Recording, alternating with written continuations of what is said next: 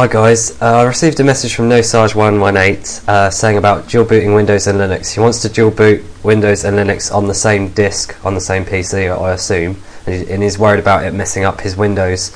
I made a video previously on something called Wooby which makes it really easy. Unfortunately it didn't work for me in my virtual machine, so I couldn't show you Ubuntu starting up. Now I refuse to be beaten, so I'm going to do the manual method of installing it, and I'm going to show NoSarge again how to do it. And of course, don't forget to back up all your data before you do this. Now here is the Windows XP clean install I have, and I've downloaded the Ubuntu image, and I've put it already into this virtual disk. But what you'll want to do is burn this onto a CD and get ready to restart your computer.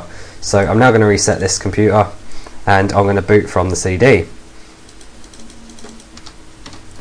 CD-ROM drive. Actually no, I'm not, sorry about that. I'm just going to turn this off, because what I need to do is add a drive to the virtual PC, because I can't partition. What we need to do is partition it, and I can't actually do this in the virtual machine. This may have been why my other one screwed up a little bit. So I'm making a new disk and I'm calling it Ubuntu. So what I'm actually going to do is install it on a separate disk, so it doesn't resize the first one. But what it will do on your computer is resize your hard disk and then put it on the end. So I'll show you how to do it anyway, but it didn't work for me when I just tried it. So, oops. Oh no, not very quick on the old escape button there. Gonna try again. Here we go.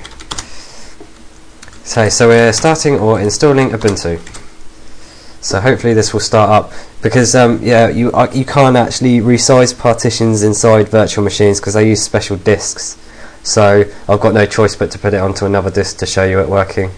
And what partitioning is basically splitting up a disk, or resizing a section of a disk or the whole disk in order to leave some free space to use elsewhere, and it will show up as an extra disk. So all we're trying to do is resize our whole Windows disk and make it a lot smaller, and then we're going to put Linux on the end and treat that as a separate disk.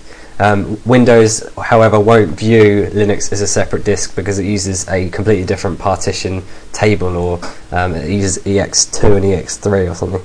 So the Windows partition you have won't view any files that are on Linux, but Linux can do Windows, I think. Excuse me. So I will not be beaten. I want this to work. I want to be able to show you Linux in a dual boot. So there's no need to download any partition managers or anything, because Ubuntu actually lets you do it through its install. So, and there's an error starting the GNOME settings. Oh well. Some things such as themes, sounds or background settings may not work correctly. Oh dear. Full of errors today, aren't we? Right, so we're going to go to install, double click. Screen recorder seems to follow me, which is good. Have you double clicked? Here we go, install. So, ready to install, English, go. Oh, whoops. It didn't follow me, I didn't click, that's why. So I've gone forwards, and it doesn't matter about this time. And the language we don't have to worry about either. I'm just showing you the partitioner, so it should start up now. There we go, setting up the partitioner. Okay, so eventually it will show guided. Eventually. There we go. Guided. Resize SCSI2, which is my main drive, and it says and use the freed space.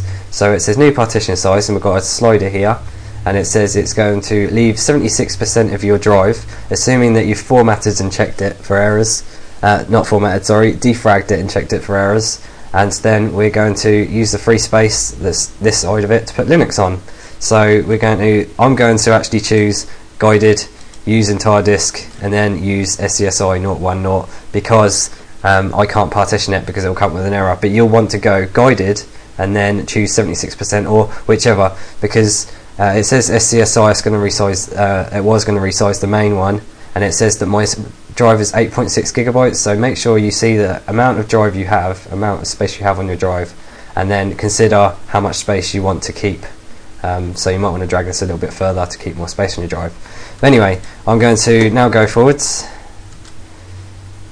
and it should set up and now format my disk so it will work, hopefully. Computing the new partitions. So what it will do with yours, it will resize your partition, format the free space, and then install itself onto the free space.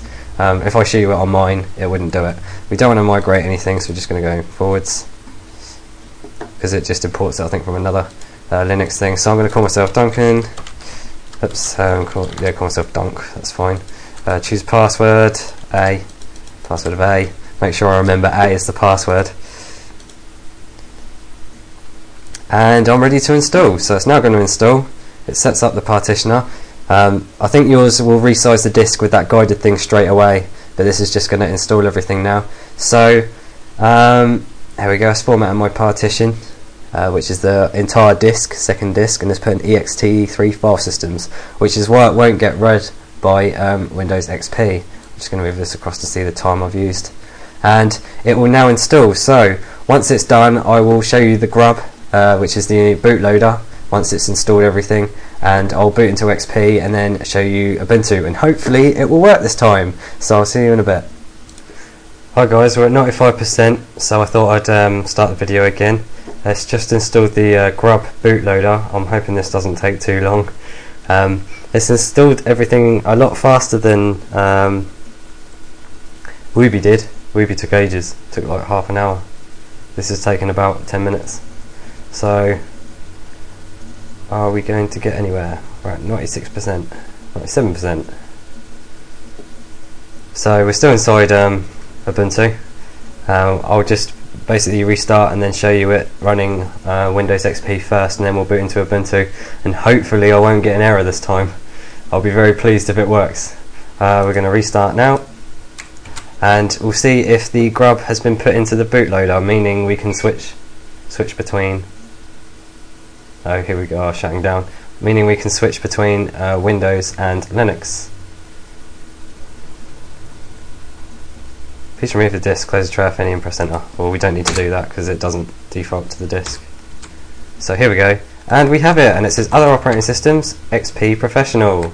So we can click that, start it normally because I turned it off prematurely while we were installing Ubuntu, and hopefully we can see it booting XP. So as you can see, it's booted XP fine. I've had to install it on a separate disk, like I've said. You'll be able to do this on your just one disk, and resizing it, making it a little bit smaller so you can fit Linux on the end. It will do exactly what happened previously, other than it will just show a little bit smaller in Windows, and it will just install it on the end, Linux on the end. Right, so you can see that Windows is working, so I'm just going to do another premature reset, and I'm going to try and boot Ubuntu. Now let's hoping that this works. Enter. Right, click enter. Please work, please work. So we're now starting up, loading, and straight away it's actually gone into my proper resolution, well, close to my resolution, and it did this before and then stopped. Oh, it's gone a little bit further this time. It got to about there when I tried the Woobi install and it stopped. So this is the manual install to do it, and it looks like it's going to work for me, which is brilliant. Are we going to get any further? And see, it's fairly easy to do even if you just use the normal Ubuntu thing, just the normal Ubuntu disk. All you need to do is burn the disk and put it into the drive, restart your computer, and you can do it through there. Woobi was just another way to do it. So my username was Dunk, wasn't it? My password was A. There we go. Yay! It's actually booted. Brilliant. And we have a fully installed Linux on a machine, and I haven't been beaten by errors or anything. It's all worked fine, and I'm a very happy man. So if you want to do it manually, then just follow what I've just shown you. Use the Ubuntu disk. I've chosen the Ubuntu desktop. Woobi did the alternate version, I think, so that might have been why it didn't work as well. But anyway, this is installing Linux manually. Thanks for watching my video. Please comment, rate, subscribe if you like my videos, and thanks again.